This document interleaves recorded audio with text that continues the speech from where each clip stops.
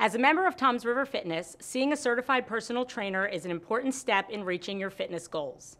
Robin, why is it important to wear a heart rate monitor during exercise? Well, Karen, to simplify it, using a heart rate monitor takes the guesswork out of your cardiovascular and strength training workouts. Your heart rate monitor calculates how hard and how often your body works. Let me break it down even further. A training computer consists of two things, a chest strap and a wristwatch. The chest strap measures your heart rate and sends the information to your wristwatch. If you would like more information, please see one of our certified personal trainers.